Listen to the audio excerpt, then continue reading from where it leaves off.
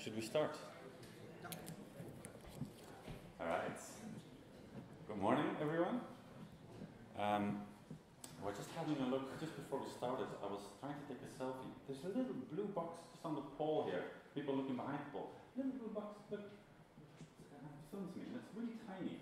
And I find it really interesting because normally those things are really massive. And they're quite HD. It looks like. It's also on top of my presentation. So I'm hoping it's not going to cover anything. I'm a very curious person. I'm also very happy I can talk in English because my Dutch, I'm from Belgium, so you wouldn't really understand my Dutch anyway. Some people would also not really call it Dutch. I'm a very curious person. Last night I couldn't sleep because I've never done this presentation before. So I was walking around, as I told you, and I was walking around with my phone and I was calling home and I go, oh, I'm really stressed, I don't know what to do. This is going to really stress me out. So I'm calling home, and you know one of those moments when you're calling and you don't really know what you're doing? How many of you know what this is? Only one. 3 people. Okay, only 3. Stop raising your fingers. I didn't know what this was, so I was outside of my Airbnb at 1 o'clock at night, couldn't sleep, a bit stressed out, walking around, and I see this little thing. It's like a knob somehow. And I'm playing with it, I'm turning it, I'm twisting it, and I'm pulling it, and I'm just going home and I go, yeah, this session is really stressing me out. I'm going to try to go to sleep again. And I'm pulling it, I'm pulling it, I'm pulling it. And you can pull it out, but it still is attached to the wall somehow. It's a very old house. And after 5 minutes, the Airbnb host, look, you can pull it out. Isn't that amazing? And after 5 minutes, the Airbnb host meets me and opens the door like angry. And he's like in his pajamas. And he goes like, can you stop ringing the door? It's really loud. It's a doorbell. Isn't that amazing? I've never seen a doorbell like that. Netherlands is awesome. Okay, so my name. That's hopefully going to be my only fail today. My name is Mathieu Spillebeen. I am one of the volunteers at Frontend United. I see a few people here also on my list, also working at Frontend United sometimes, or volunteering. It's a volunteer organization where we bring people that have the same passion as us closer together by organizing conferences. I'm also now playing visionary behind Drupal.io, and we're going to talk a bit more about that today. And you can always reach me on email or on Twitter. Now, I have a lot of stuff to cover. I plan to use every second of this fine morning to tell you loads of stuff, the things I've been working on. So we're going to talk about, very first, the analysis. So I worked on a project with a big team, quite a complex project. I worked on it for 3 years. And afterwards, I kind of dived in afterwards to see what is the complexity, what did we actually now deliver as a website. After I've done and explained that analysis to you, I will hopefully be able to show you the problem I all think we collectively forgot we had. Now, once I've done that, I've also come up with a solution, otherwise it would be a really shitty presentation. Now, let's start with the backend analysis. Well, mind you, I am a front-end developer, so this is with a grain of salt.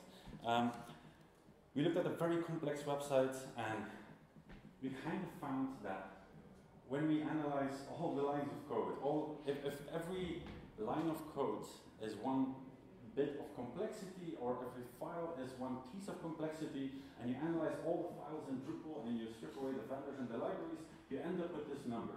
And the number is 62% of the website you sell is Drupal core, which is amazing, because it's Drupal, right? On top of that, we download 33% of content modules. Now, this is a very complex project again, just a one case example, but it already shows that on a very complex website, only 5% of the code base of the thing that we sold is custom code. I think for me, the 5% is an amazing number, because if you wouldn't make your website with Drupal, you would need to go 2,000% over budget, which is a lot, which we sometimes already do, but it would be an extra 2,000%. The 5% also means that it's amazingly productive. Even if you just compare the 5% of custom code you write to the 33% of contract, that means that for every feature you develop, for every complex thing you build yourself, you download 7 other complex things first. That's amazingly productive. Now, let's move on to the front-end analysis. The front-end analysis is very, very different. In the front-end, we build stuff. We love to build stuff in the front-end, right? But we always start completely from scratch. We almost start from a complete white piece of paper. 4% of what we build our front-end upon, we all find this normal after a while, right? But 4% of what we build our front-end upon comes from Drupal. All the rest is custom. Custom JavaScript, custom CSS. And I find it a bit baffling because all the backend benefits we get from all of this reusable code, nearly none of those apply to the front-end. Why is that? Now, this is a very holistic approach to things, right? But I find it amazing that we don't rely at all on already written code. We don't rely on downloaded large pieces of content, Drupal specific. We all love to download our libraries. But almost everything is from scratch, nearly all the time. Now, if we visualize that difference a bit better, then again, Drupal core, contrib, custom backend. This is coming from frontend, from core or contrib, and all the rest is custom. It's quite telling what I'm going to tell you the problem is, right? We have a 95% predictability of what's going to come out of Drupal. Every project over and over again. Yet, we rebuild everything from scratch over and over again. Something is not right. Now, the top is the backend layer, right? The bottom is the front-end layer. That's actually a lie, and we all know it. It's not a layer. A layer is an abstraction where you combine things upon. We don't combine things on. We compile everything with our tools, and then we create this massive blob of JavaScript and CSS, and then we ship it to the end user. We ship it to the end user, and we say, here you go. The team wrote loads of CSS and JavaScript, and here you have everything. We all write our SANS or just CSS, all very component specific, right? Who writes their CSS component specific? Or SAS or this, or yeah. We all have this logic of yes, of course, that has to happen. But how many of those that write component-based SAS also compile everything into one CSS file? Because that's just how we always have been doing it. We all do that way. We write our JavaScript very modular, or very modular. We write it very component specific, yet we compile everything into one file and then we ship it to the browser. We say, look, here's all the JavaScript all the team members wrote on this project. Here you go compile it. And all of a sudden they go, oh, Jesus, we might have some sort of a tree shaking mechanism needed where we have to split everything back up again. And it's ridiculous. I don't call this the front-end layer. I call this the front-end blob because we love to compile everything together. It's a closely knitted together front-end blob. For example, also the libraries API. I think it has been existing since Drupal 6, since I've been active, probably also a bit before in some sort of way. The libraries API has literally been invented for Drupal front-enders. Yet, if you have a Drupal team, we only ever use one library, we call it the global. It's one library. But it has been invented for this very specific purpose, where we can have multiple libraries. Yet we never do. We make all of our teams work with beautiful teamed components, yet we can't share them between each other. Why do we all love Drupal backend? We love it because it's an open source collaboration, yet the collaboration seems to stop as soon as we start talking about the front end. Why? It's because of the blob. I think if you stop making these blobs where we compile everything together and then you go, here you go, you can't really take anything out of it, you can't really change anything, you can't really reuse it, it's just a big blob. And the blob will never fit on any other project, so we restart our work over and over. If we split up this blob, and as soon as we get over that personal need of compilation and compilating everything together, we have a system of components. Then we have again a front-end layer that is combining components together, which has always been the intention of Drupal anyway. If you keep components separate, you can share them between projects. And you can not only share them between projects, you can also share them between developers. And the developers don't even have to be working for the same agency, because there's components that would work together. That would mean that we can have reusable front-end components that can just share between each other. Now, we're at DrupalJam, so I don't need to explain to you what the advantages are of open sourcing our own front-end components. That's the thing I want to talk about. That's my dream. Now, you're in luck, because I had this dream already for a year, and I've been dreaming about it at work, I've been dreaming about it at home. I had loads of trouble at home, because I kept on talking about this. No one really understood it also. I also talked about it at work. I literally dreamed out loud. But because I dreamed out loud, and I couldn't really work on the project anymore, I kept on dreaming like, well, what if we do this? What if we do it that way? And I tried to explain it as good as I could. And I tried to explain it so well that they fired me because of it. Which is amazing news, because that's a year ago. And I have been working on this solution for a year. So that's why, that's why I gave this presentation. Because this is kind of, if this doesn't work, then I'm going back to searching for a job. All right, so how does that solution look like? The very first part, and that's the most important thing of this presentation, the most important thing is that we have a new team structure, where we retake the teaming layer that we were given by Drupal, and we make it our own again, and we say, look, it's an actual teaming layer. We no longer compile everything together. We no longer take some practices the other front-end community has. We have loads of other benefits that we can use from inside Drupal that have already been there since Drupal 6, yet we've never used it. So we're gonna split up the teaming layer, and then we're gonna have loads of advantages. Now, the thing on top, so it's in 3 layers, and the bottom layer is the most required one. That's just, it's so obvious we should do it. Like, I hope you're all gonna have like, ah yeah, of course I'm gonna do it this way. All the other things are optional. For example, I'm gonna show you tooling workflow I've built on top to help you as front-end developers to not waste more time and to pitch to your employer, oh, hey, I've made something and it's going to be something new, so it's going to need some time. No, that's something really simple. It's a new abstraction, but I have built the tools for it so you can keep working quite fast. Once I've explained the tools, I'm also going to share a platform with you that I've also built, because if we have all these neat components, they don't really fit in Drupal.org yet. So why don't we share them between each other on a platform? And we can collaborate on them. That's the final piece. So the very first thing is Component.io. I'm going to talk more about that later. But the very first thing I want to cover is the component team, which is the new team structure and a tooling mechanism built within. So the new team structure. How did I do that? Well, if you download the component team, it looks very simple. It looks just as any other team. This team is now called my team, and we have a .team file, we have a libraries file, we have an info file. All those things are exactly the same thing. Now, we have 2 folders. The top one is the CSS Essentials folder, and that's just a helper folder. You can actually ignore that one too. The only relevant folder is the components folder, and why? Because the teaming layer is just a collection of components. This is going to echo a lot, right?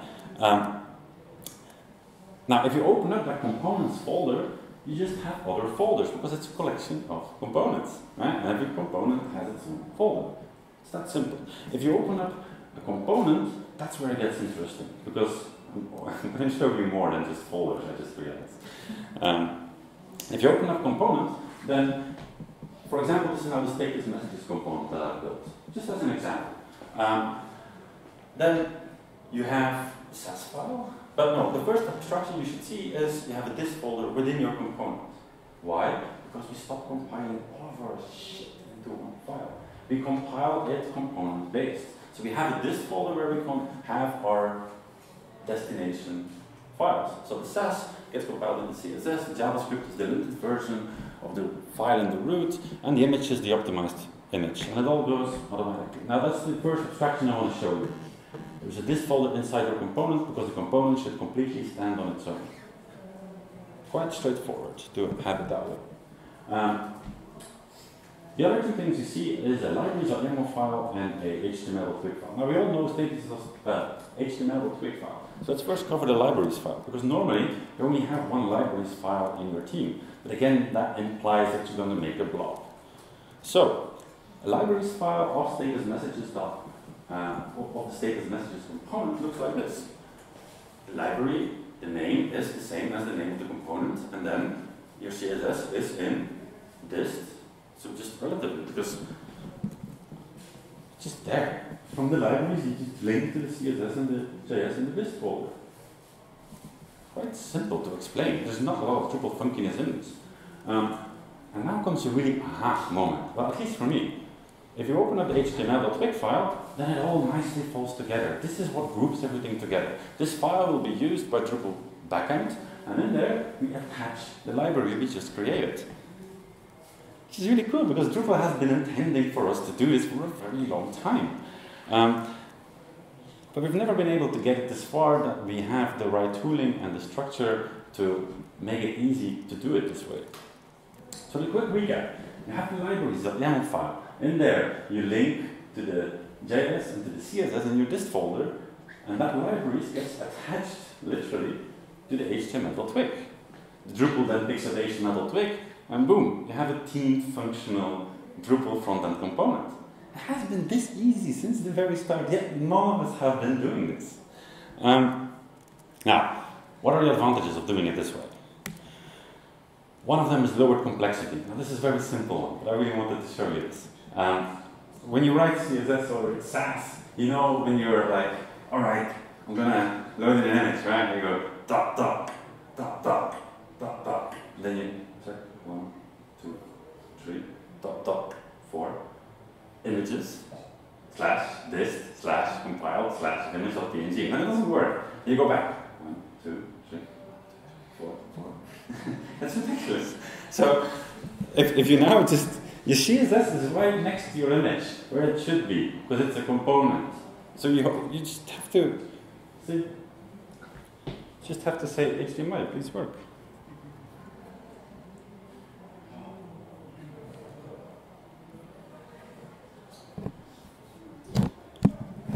Bleep bleep.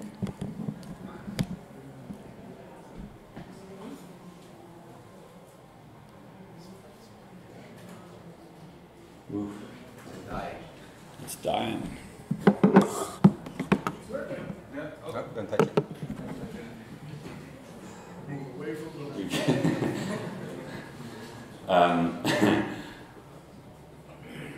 And very smoothly click on things. There we go. Still there? Okay. Please let me know if it goes away. Just that simple. The CSS is right next to the image. You just link to the image.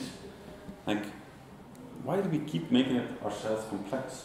Another advantage is scalability. Now I know this term is being used a lot for random things.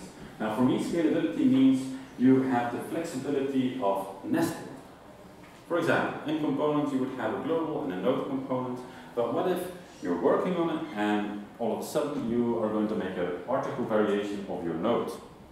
And my suggestion would be, well, you overwrite, if you just need to change some HTML for the article nodes, you overwrite the HTML for node article.html.twig. I don't dare to go close to the thing.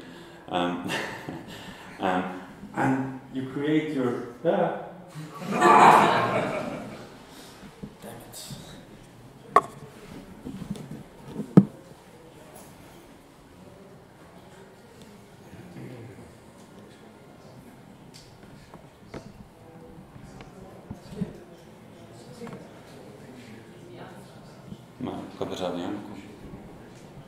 Okay.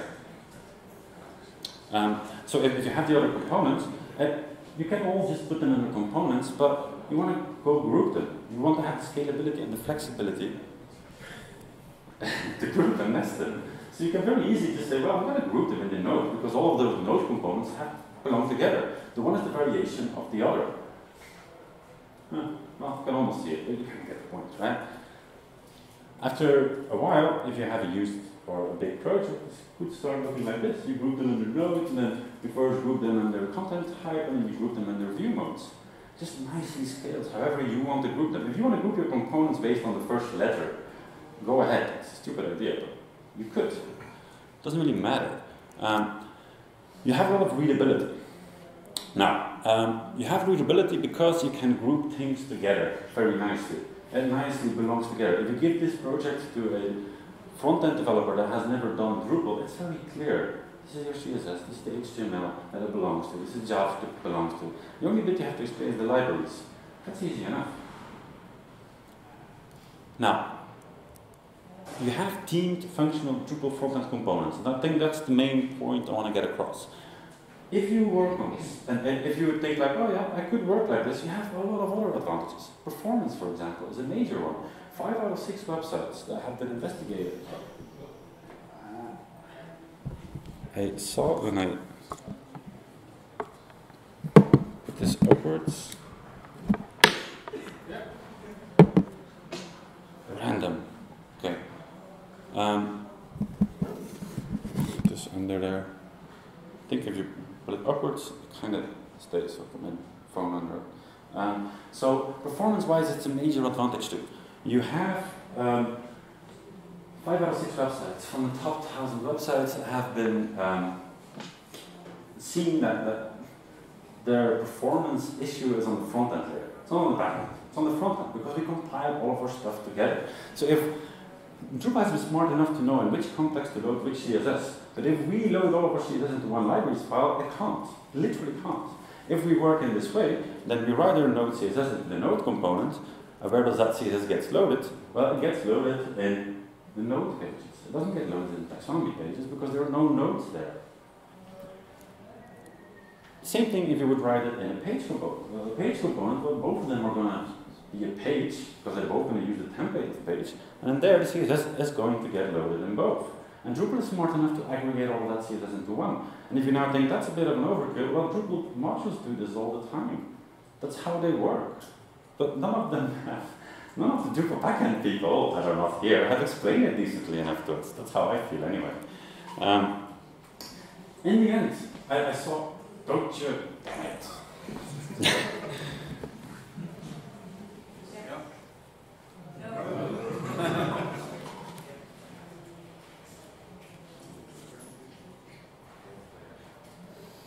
I don't know if you have a different cable. There's a little gray cable that you could have a look at.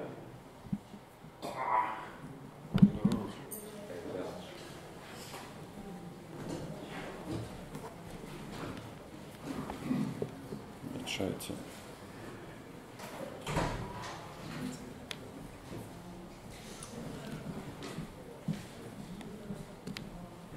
Go on.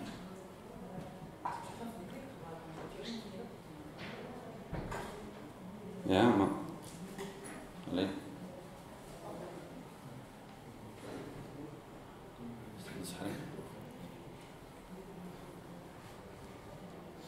Yes.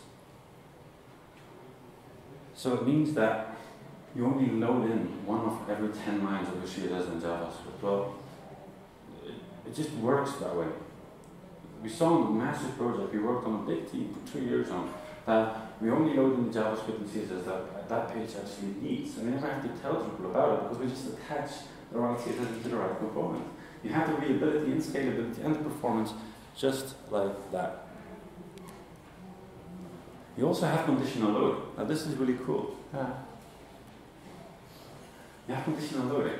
It's kind of the same thing, but people kind of tend to forget this.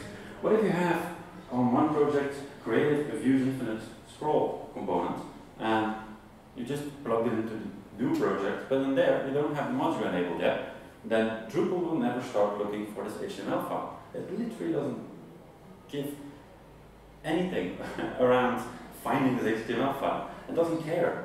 It simply doesn't care. You can make HTML.twig files in your Drupal team. Drupal is never going to care until you enable the module. So this project, look, I'm just standing in the middle. This project is never going to use actually that HTML file, and therefore the attached libraries file is also not going to be used. If both of them are not going to be used, I don't know if it's only here or, come on. It's never going to be used because that libraries file is only attached into this HTML file. And therefore the CSS file is never going to get loaded. So it's purely plug and play. And then as soon as you enable the module, then Drupal is going to go, oh, I'm going to need the HTML file from this module. And as soon as that module gets that HTML file, it's going to say, oh, that HTML file has a library attached to it. Oh, that library is using CSS. Oh, I'm going to take the CSS and I'm going to put it in the aggregated CSS. And boom, you have literally conditionally loaded components. You also have great maintainability. I'm going to try to go a bit fast because I'm losing a bit of time and I don't have that much extra. Let's say you write a bug into Node JavaScript because there is a toggle in your node somewhere very specifically, and you're not going to break your entire UI once you make a mistake. You're only going to break maybe the UI, because it's JavaScript, in the node page that you wrote the bug in. If you just have a taxonomy page, then the taxonomy page is not going to have that bug. Taxonomy page is not going to have that bug where it breaks the complete UI. Because why should it? Because if you no longer load in all the JavaScript you write into every single piece of page, then that won't happen. I'm just going to try to continue. Ignore these very fine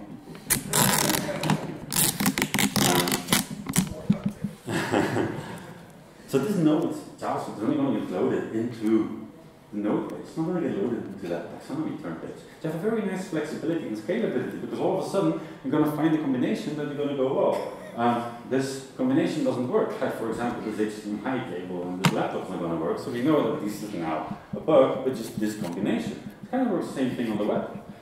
Whew, winging it. You also have drag and drop components.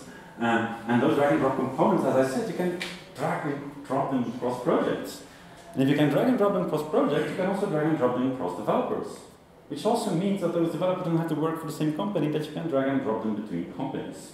And all of a sudden we create this open source mechanism that we can perfectly work together on the same front-end components. Now, another advantage, flexibility. If you now go, well, Mathieu, I'm not very sure about that component, like if you have to write an HTML and a libraries for everything, and a CSS and a JavaScript. I don't like that. I don't like it. I'm probably not going to use it. But there is a lot of flexibility that you could consider. The component I showed has it all. Has HTML, CSS, libraries. It doesn't need that. You could just write a CSS only component, because why not?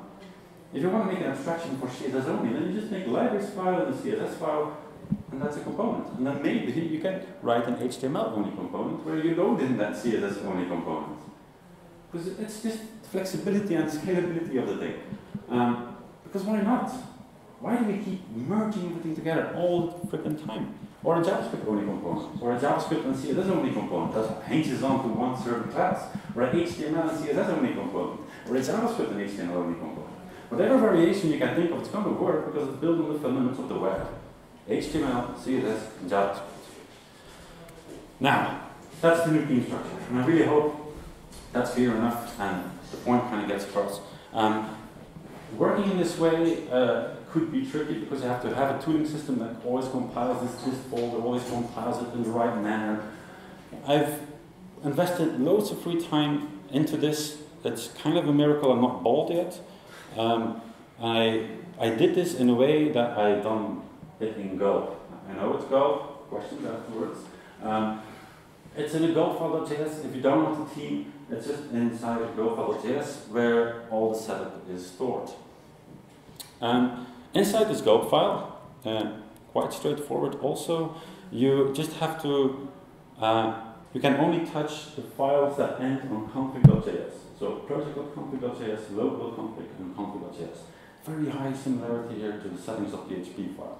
The local.settings.php file you would ignore in your Drupal setup, same way you would ignore it into your, cable is not really. So you can write npm install or yarn install and then say gulp, and it will work. Or you don't. If you're a backender, you don't do that, and it's just going to keep working too. Now, the new tooling workflow have loads of advantages. That's already the how of the new tooling workflow. The advantages of it is that you have local environment options. Now, even if you can't see this, in local settings.php, you have where you define how your local setup works. In local config.js, the few times you can see the slide, quickly read, you're going to see that you can fill in the things that you can option or that you can have as a developer. If you use BrowserSync, the other person in your team might not want to use BrowserSync, but that's fine. You should have a local setup that can accommodate both. And the same way that we have settings for each developer, we also have the settings for all developers. So cross-environment options, because in there, project.config.js, you're gonna want to define the things that can't be different across projects or cross developers, I mean. Because this actually is going to have an impact on your end result. And that's the thing we're working towards, so that's quite important. The advantages of the Gulp setup is that we now have auto-maintained dist folders, component-specific. You know, it's clear enough? Yeah. So if you drag the logo into it, it's going to create a dist folder wherever it needs, where the optimized logo is in it. If you rename that logo, it's going to maintain your dist folder. It's also going to rename file in dist folder. It just works. You no longer have to go, we now have 10 images, like a history of things when we renamed it. It's the exact same thing also for SAS and for JavaScript. You also have lossless image optimization. You kind of know this. I'm going to skip through that. You drop in a bunch of images and they get optimized. We have linting in JavaScript with native pop-up when there is an error in your OS. I'm also going to quickly go through that. I'm going to give you the slides, but I want to get through the complete thing. We also have JavaScript amplification, not the same thing as aggregation, but it's also in there embedded by default. We have Babelify, we have Browserify for people that want to write cutting-edge JavaScript. It even works in the same way that it lints if you have the Babelify enabled or not. We have auto-prefixing CSS, just post CSS, literally. You also know how that works. We have component-based compiler. Now I'm going to dive into this one a little bit more, because that's the thing I've been doing now for the teaming. I've also been doing it for the tooling. We also, this is so important. If you compile page.scss, or if you save that file, and it's only going to generate the CSS file into the page component. It's not going to compile all of your SAS all the time. It's component-based tooling. Which means that we can now have one Gulp setup for multi-teams. Because Gulp doesn't really care how many teams you have. It listens to components only. If you compile one SAS file, it's going to generate this one CSS file. So how would you do that? Well, the first thing you download, you just drag these files out of it. Now these are just extra files. You drag them to the root of your project, of your Drupal installation, and then inside your project.config.js, you say, well, I actually have more than one team. And this path is generally just empty because it's in the default folder. And you just fill in the path like, oh, I have one team, then I have another team, and they should both compile with Gulp. Because it's just component-based anyway. That's really, really cool. A few more advantages. The Gulp is smart enough to know when to clear the cache. So, Gulp will rebuild the cache for Drupal every time you add, rename, move, or remove an HTML.twig file. As a Drupal frontend developer, you should always know this, that when this happens, you should clear your cache. But we never do. We never do, and every time you change something, if you're not sure, not sure if it's a cache clear or not, you go to the command line and you run cache clear or cache rebuild, which is silly. Our tools should be able to do that for us. It also gets triggered when you change, move, or remove a libraries.yaml file, and that's it. If you just change the content of an HTML.twig file, it's not going to clear the cache. You should disable your caching mechanism to not have to clear the cache all the time. It's also refactor friendly, and this is also a big one. Because as a front-end developer, if you're doing front-end development, then it means you're doing a lot of refactoring. You're always refactoring. If you're not refactoring when you're doing front-end development, you're not doing front-end development, you're adding front-end development. That's a big difference, because that's how you create legacy projects. So it's very refactor friendly in the way that you have a folder named testy variation that's empty, that's inside the testy component, right? You duplicate this testy.js file and you name it testy-variation. You're going to see it nicely appear in the dist folder too, because Gulp is just running. If you drag it into a subfolder, it's going to create a dist folder there, it's going to remove it from the original dist folder. It just works because it's component based. Now, We can also just rename components, we can drag them around, we can do whatever, it's not going to break, you don't have to rerun Gulp. It's just going to work. And we have loads more like that. We have SASS globbing, we have source mapping, browser sync, auto cleaning up of empty directories, loads. Just to keep you working at a fast pace. You don't have to explain to your employer what you tried on the front-end layer this time, which is a big one. So that's the tooling workflow, right? So this is just the team. The thing I want to cover now is the platform that we're going to be able to share components between each other. The platform to share is quite simple to explain actually, because we all know Drupal.org, and many of you have worked on Drupal.org or worked on Drupal projects where you could just download modules. You didn't have to do it through Composer. So I want to go back into that moment in time, because it's a platform just in the making. I just launched this. And it works very similar, because if you go to Drupal.org, you would click the big blue button on the top right corner and you would download Drupal core. And then afterwards, we just scroll to the website and download this one, and that one, and that one. They're already done. I have lots more. If you download all those contrib modules, then that's actually 95% of your Drupal project that you sold, the last one that you sold. Compony, it's going to work in exactly the same way. You have Compony.io, where you have a big orange button in the top right corner, where you download the theme structure, that the tool's already embedded into it, and then you can just download contributed components. That's simple. Well, hopefully one of these days those two platforms are going to merge, but I just want to keep moving fast, so this is kind of my idea. Now, it's not only an idea, this already exists, so it's already live, you could use it today. How are we going to do this? Because if you make an orange component, it's not going to work in your blue website. If you make components based upon a Lato font, it's not going to work in an Open Sans font project. So we have to, when we make a contribution to the project, when we make a component on the project, we have to make it color agnostic. Everything in the project is black and white. If you go to Compony.io, it's also a black and white website, and that's the point. It's a sketchbook. You start from the sketchbook where it's functional, themed. You just have to fill in the color, because the theme color is always different. That's very simple and easy and fun thing to do. You also make it font agnostic and variable agnostic inside your shots, because you're going to name your variables different than you are. Maybe you just contribute to a component with CSS only, and you leave SAS out of it. Why not? This new platform to share has lots of advantages. For one, we can share information on components, which kind of looks like this. Maybe you want to put in an image. This is now the text drop-down component. You can say, well, it's using SAS, it's responsive, it's going to use Drupal behaviors, it's accessible, but it still uses jQuery, right? Still Drupal. But that's just a drawback. It's just one of the drawbacks of this component. That's perfectly fine. It's built upon the three components of the web, HTML, CSS, and JavaScript, and that's components. So we can share information, we can share instructions, we can share what it's going to be like if you download this component and you plug it into your project. You can also collaborate on components, very similar to how we collaborate on Drupal.org projects. You have a GitLab page, or GitLab repository for each component that you contribute automatically, which means that you're going to have all the tools GitLab offers.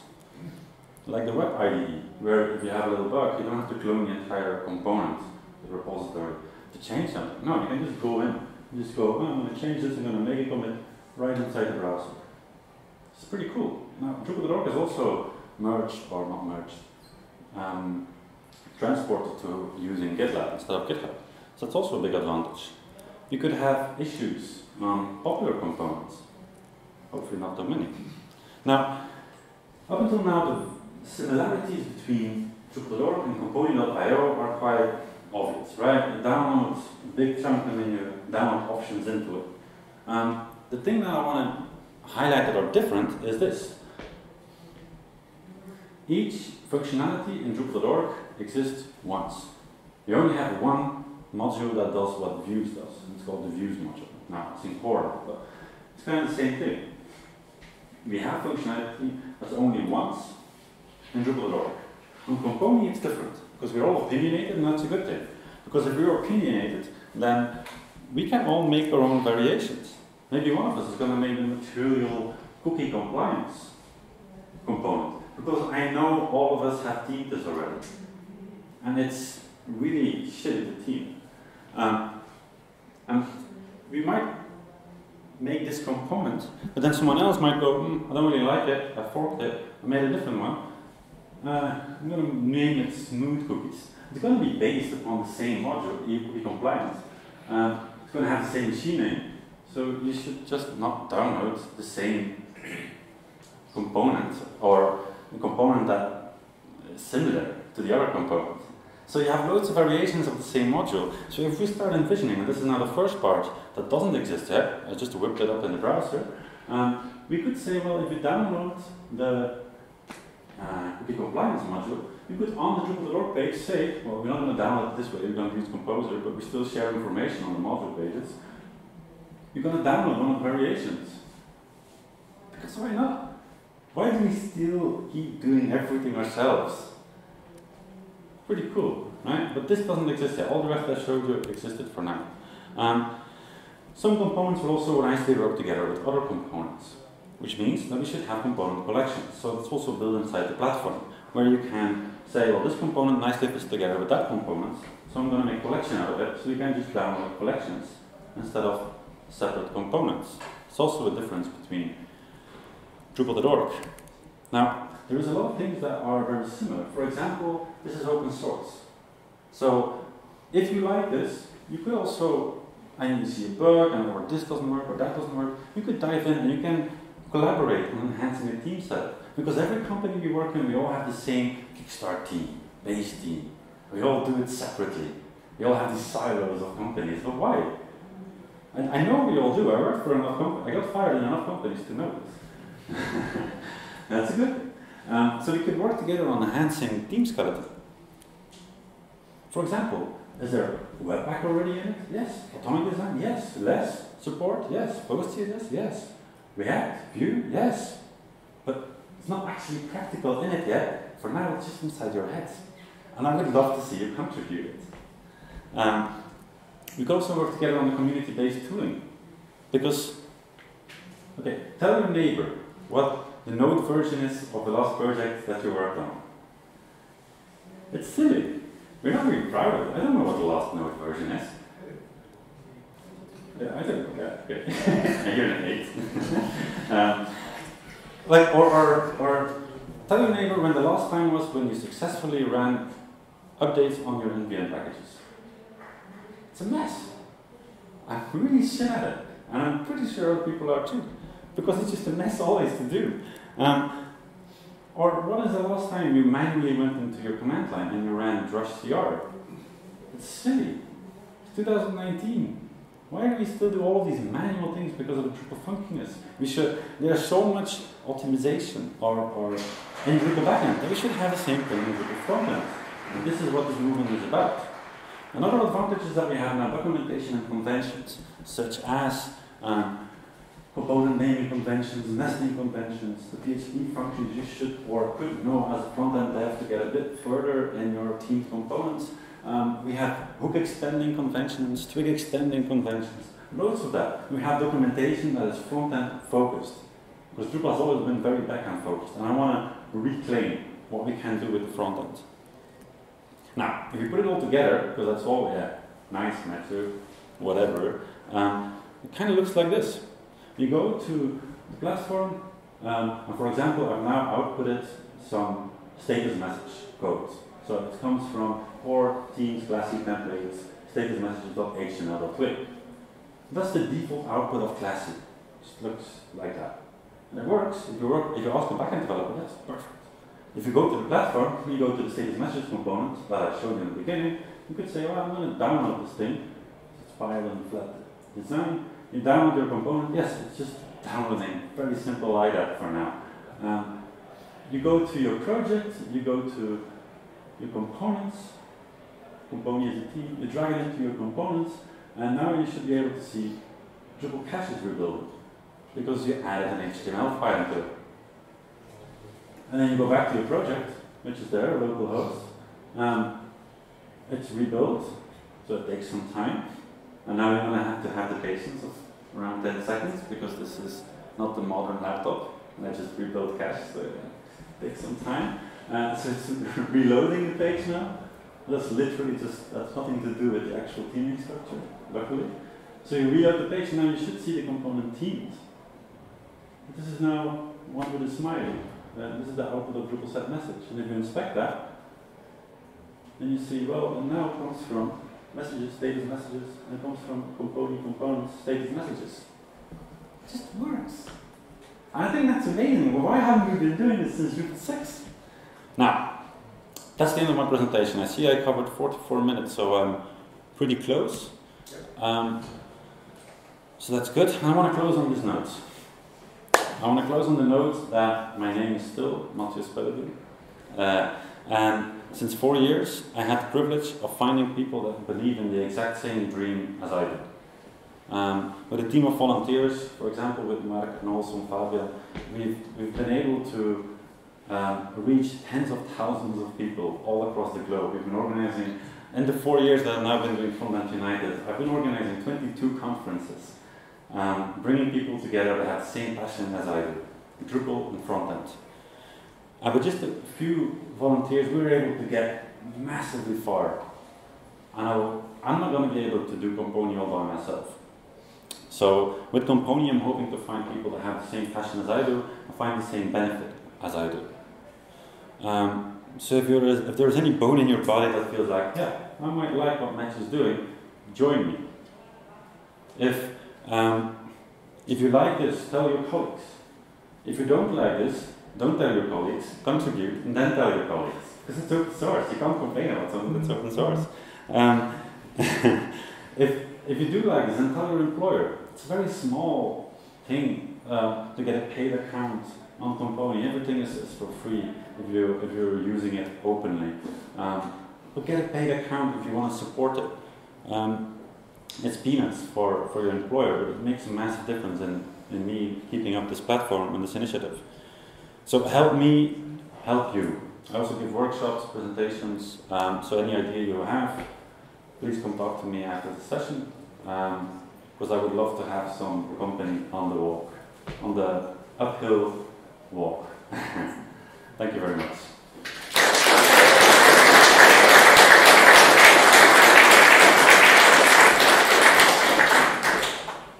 Is there time for questions? Like 5 minutes. All right, very good. Yes. Two questions actually. So thanks. I think it's really. I'm sorry. Thank you. I kind of knew that this was possible, but the thing that has been stopping me from like really spitting up all these CSS stuff is that I'm not sure what happens if you like do not compile everything into a blob, and Drupal's going to create aggregate CSS files for every page you load, yes. Right?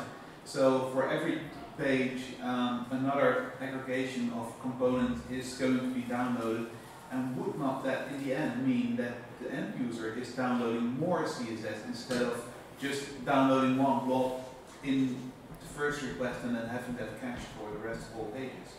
Yes, it's a very good question. Let me first answer that first question, because I believe I have another one. No, you have another one. I also have some questions for you. It's a very interesting question. I want to compare it to the caching mechanism. We have caching in Drupal, right? And there's loads of caching embedded in Drupal. We cache on this layer, we cache on that layer, we cache on loads of things. I did a presentation 3 years ago in Milan. I think it was in Dev Days or something else. I think it was in Milan, where I showcased that in Drupal 7, when we use service workers, we have offline support and we can cache all of our front-end things together. I did it together with Node, the JavaScript maintainer of Drupal. 7 only, I don't know how that works completely. And after our session, because we made it work literally 5 minutes before the session, because it was hypothetical before, we made it work 5 minutes after, and we showed it to everyone, and we go, would you love this in core? No one was interested. We were able to literally disable the caching for front-end, for aggregating, for everything. In Drupal, no one was interested. Offline capability, caching, why? Because it was a solution coming from front-end developer. We told, as a front-end developer to a back-end community, we are able to disable your caching that's going to work super fast. And they weren't interested. Now the aggregation is kind of the same thing. The aggregation of Drupal indeed aggregates files together based on contexts. For example, if you log in, then you're going to create a different context, and then Drupal is going to download all the files that only logged in users need in a certain aggregated file. Now all of those contexts are also page specific. So there's loads of CSS, for example the views module, that only gets loaded on certain pages. Which also means that Drupal backend is already doing this, and we already have that disadvantage. But let me go one step further. What if we disable our aggregation? Now there's a backender in the room. I'm ready to touch some tomatoes, but if you disable the aggregating layer and we live in an HTTP2 world, then it's actually better to have multiple single files, and it's better to have singular small files. Even better, what if, let me go back, what if we go even one step further? What if we disable aggregation and we don't attach it in the library, but instead, let me see, these are the advantages. What instead if we attach, here we go. If we don't say attach library, because in Drupal 8 we're going to have attach JS and attach CSS, what if we say we're literally going to make a link tag here, link src, link to your HTML file, and then in there you're going to say type CSS, XML, and we're going to literally link it inside of our HTML. And all of a sudden we have progressive rendering in browsers, by default, coming from Drupal 8. We can do this already. It's already there. But we haven't had to push forward, and we haven't been able to research enough because we haven't been working together as front-end developers. And that's what this movement is about. And I'm very sure the aggregation is going to turn on some people where they might have lower results, but we get ourselves ready for massive, big advantages otherwise. So for all you know, if it goes worse, your performance, disable your aggregation and retry it. Because you have super small files. You only have 1 in 10 files that you ever download. And those files are going to get cached. Because those don't, you're going to get cached on your mechanism. Sorry, it's a very long explanation. Okay, so in short, don't worry about the number of requests, worry about the kilobytes. That's what you're saying. Yes, in some contexts. That's not always going to be true. Let's say on your project it doesn't work, then you just make one global library and you literally say, I'm going to require all the libraries in my project. And then you ship that and then you're going to have the same exact aggregation as you have now. But you're still going to be ready for the future where you can share components between each other. Phew, that was a way better answer than the first one. Yes. Okay, so the other question was, how do you handle overrides or variants or inheritance, like different view modes of the same node or we already have a naming convention coming from Drupal. There are a lot of front-end developers that want to create theme hooks and then create a whole new HTML file to then rename it into something abstract no one knows about, that's only in their heads. And then they, let me find it. But we have a theming mechanism where we say, that we have, like this. We have already a naming convention on them where we say it's going to be node -- article, and article is a variation of nodes. This is going to be the teaser variation of article nodes. It's already in Drupal, but we keep reinventing ourselves and we keep seeing it because it's so big. And this is flexible in that you can create your own theming suggestions too, but it's still going to have this naming convention where we can nicely structure them together. But that's an answer. Ja. Oké, nog meer vragen? I'm also going to keep rambling on about this the whole day, so if you find me afterwards, I also have stickers. So besides the actual Drupal caching, your browser will actually cache the CSS file if you load in a singular CSS file at the start. Yes. That means if you load in different CSS on different pages, it will actually take longer for pages to load instead of having just one singular CSS file being cached in your browser whenever you start your website. That singular CSS file is not the same now anyway. The singular CSS file is only the same if you load the exact same page. That's going to be the same case for us.